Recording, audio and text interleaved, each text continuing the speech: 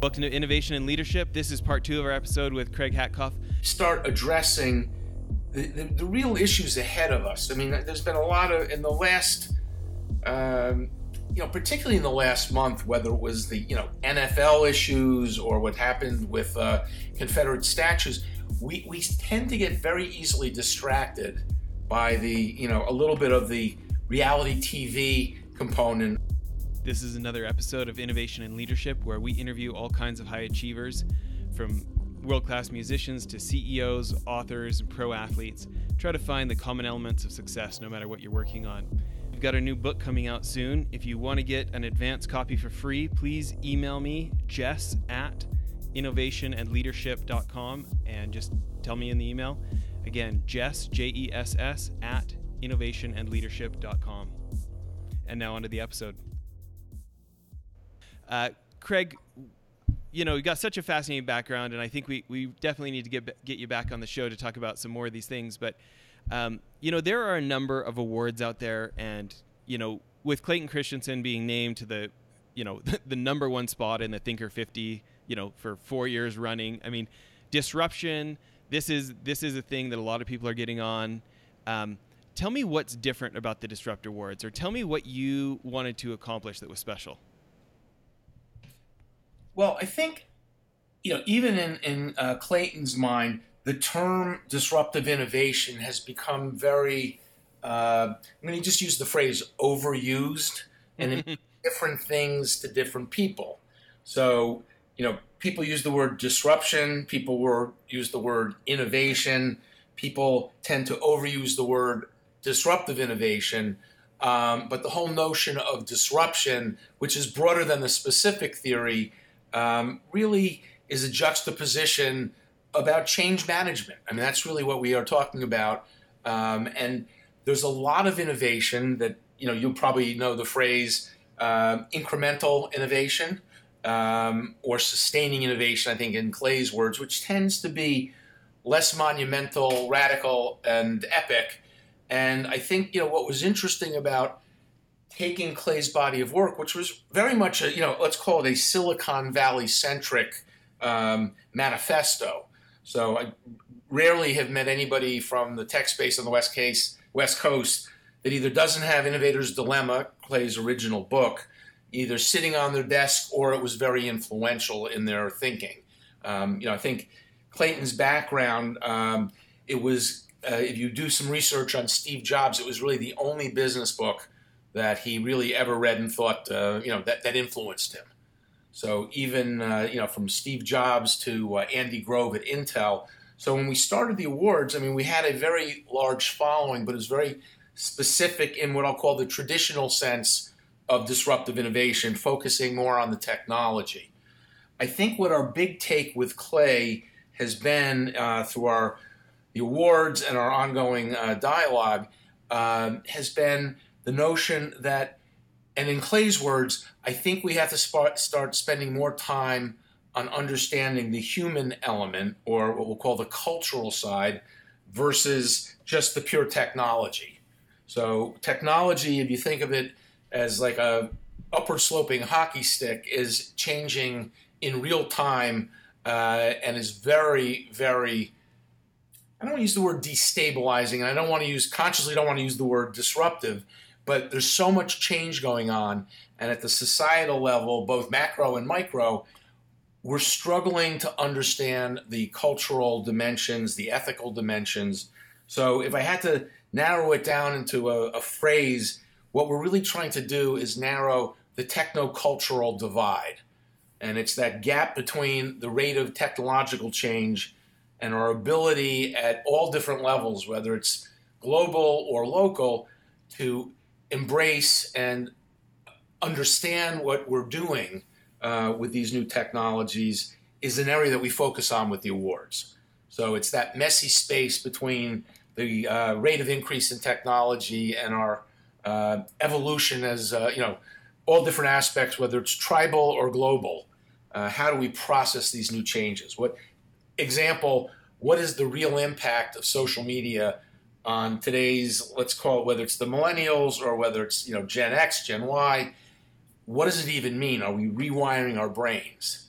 And so we think that, truly successful innovation, you can have the greatest technology in the world, but if the culture doesn't really embrace it, we're going to have some serious issues. One very specific example, the technological capacity of nuclear energy is more than enough energy to power the entire universe. When you go to the cultural, political, and social elements of nuclear anything, there's a real challenge. And so that's what we would call, that's the cultural constraint versus the technology, which is the most powerful technology in the world.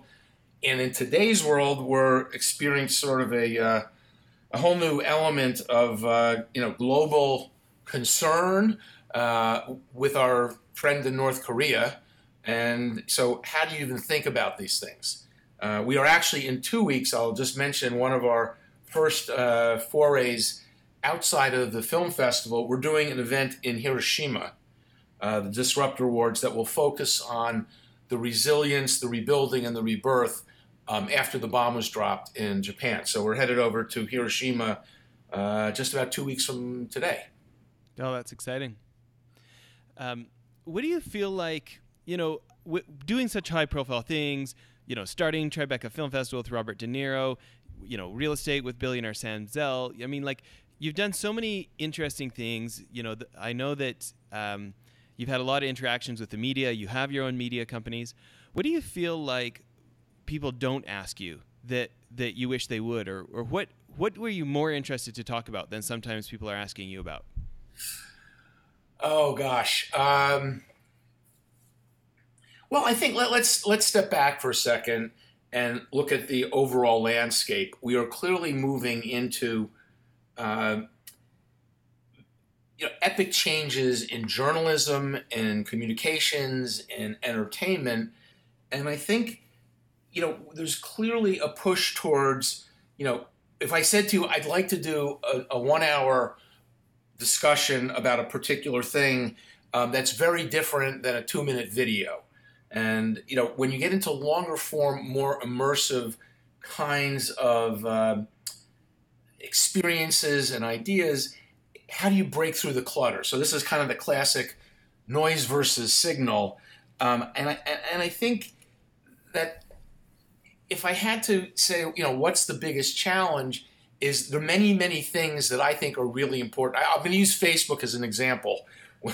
When I put something that to me is an incredibly interesting opportunity, and I put in an article, a link to an article that requires someone to, spend an extra 5 minutes reading, I have certain people that will follow that. But if I go into my put my animal hat on, if I start putting up pictures of, cute animals or animals in distress, there's a huge following. So I think just in general, how do you, we're all fighting for attention. And, my concern is, are we oversimplifying things and being too superficial? So, if you look at what's happened, whether it's the New York Times, the Washington Post, even Fox News, Donald Trump for the news industry is probably, forget whatever your political assessment is, he's been good for business. In fact, I think that was one of the Les Moonves quotes, because I'm not sure Donald Trump's good for America, but he's very good for CBS. So I think there's this whole notion of how do we start addressing the real issues ahead of us? I mean, there's been a lot of, in the last, particularly in the last month, whether it was the, NFL issues or what happened with Confederate statues, we tend to get very easily distracted by the, a little bit of the reality TV component of, even what's happening, not just in politics, but, writ large. So I think we have to kind of get over this. The world is a complicated place, and we're not very good at handling contradictions, paradoxes, and inconsistencies. We tend to go, we want it all black or all white. And what we would hope that through our efforts at the Disruptor Foundation and the awards is that we learn to look at things that are not so straightforward. So we're looking at those gray areas. One thing, I will mention, we've written a series of papers. This is with Erwin Kula, the 8th generation rabbi, Clayton, and myself. we started a platform called the Off-White Papers, as opposed to White Papers. And if you go to offwhitepapers.com, there are two pretty interesting pieces that we co-authored with Clay.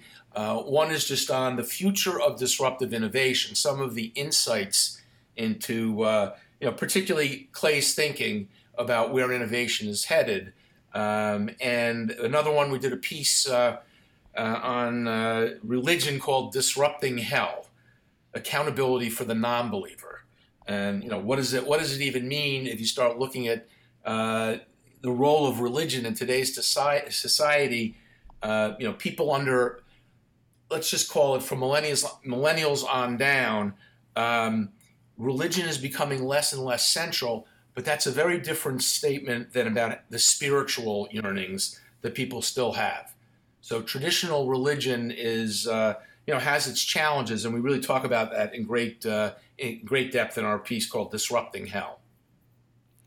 Yeah. So, thinking about that idea, what advice would you have for the rest of us if we, and this is probably a great place to end the episode, but thinking about any of the rest of us that want to follow your lead there and help dig into the nuances and this longer form, more thoughtful, less, clickbaity type of approach, what advice would you have for the rest of us? Well, I think there's a number of things. One, there's a quote that you probably have heard some version of it, which is perfection is the enemy of the good, which is whatever it is you're going to do, if you wait until it's perfect, you'll just never get to market, whatever your definition of bringing to market might be. And putting things out there that are still, in the rapid prototype and it's not perfect, that takes, that's something you have to work at. We talk about the role of failure. I actually gave a commencement address at NYU, at the Stern School, and I think the title was something like The Greatest Flops in History. And the focus, just as an example, was a fellow by the name of Dick Fosbury, an Olympian from the 1968 Olympics, who completely upended the field of high jumping back in 1968 during the Mexico City Olympics, where he jumped over the high bar backwards to the amazement of everyone watching on television and in the arena down in Mexico City. And while he was at first criticized and ridiculed, today 100% of all world-class high jumpers use what's known as the Fosbury flop.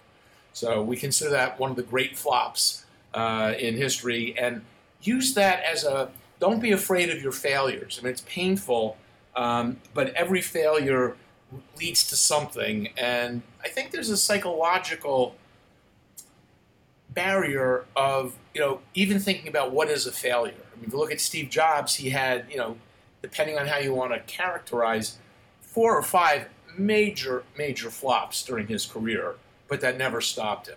So I'd say you have to have resilience, you have to have grit, persistence, curiosity, and passion, and those you can cultivate. But I guess the one thing is you have to get used, I use the expression, I've gotten comfortable with being uncomfortable. And being uncomfortable is not the easiest emotional set to deal with, but that's part of this. Is you're just never going to be in your comfort zone in these epic kind of innovations and changes. So when you think about someone like an Elon Musk and what he's done across multiple industries, he comes across as very self-assured, but oh my God, what's really going on in these industries? But he has definitely mastered. He's not thrown off balance by all of the unknowns and the uncertainties. So I think it's really stick with it. It's very hard to get excited about something in a domain that you're not particularly interested in. So there's a great quote from one of our honorees, Eric Raymond, who wrote a book called The Cathedral and the Bazaar, which I encourage everybody to at least Google, even if you don't read the book. But one of his quotes is, if you want to solve an interesting problem, find a problem that interests you. So there are a lot of interesting problems out there that just aren't particularly interesting to me. That doesn't mean they're not important, but you do better when you find someone who's got a real passion. So I think that's one of the big lessons. Find something you love to do. I love it. Well, I think that's a great place to end the episode. We appreciate you spending so much time with us here today. Well, that's it for the episode. One other thing I wanted to tell you about, if you'll remember the guys from Convoy in episodes back, Ken Free and Trent Mano, I went on one of their CEO trips to New York, and I met a guy named Brent Thompson, very successful entrepreneur. He was former CEO of Jive Communications, big company now, I think $300 or $400 million. Anyways, he started a new company called blipbillboards.com. I'm super stoked they're a sponsor now. But I remember a year and some ago when I met him, I thought it was genius. Instead of having to buy 6 months or a year's worth of billboard for thousands of dollars, you can buy 8 seconds at a time for like 10 or 20 cents. You pick what billboard you want it on, what time of day you want it to run, and it just puts so much power in the hands of marketers and CEOs who want to try something and see if it works. You can buy as many or as few as you want, change it as many times as you want. I think now our podcast is being advertised on billboards in like 18 different states because we have these guys as sponsors. We're pretty excited about it. Hope you check out blipbillboards.com. Thanks.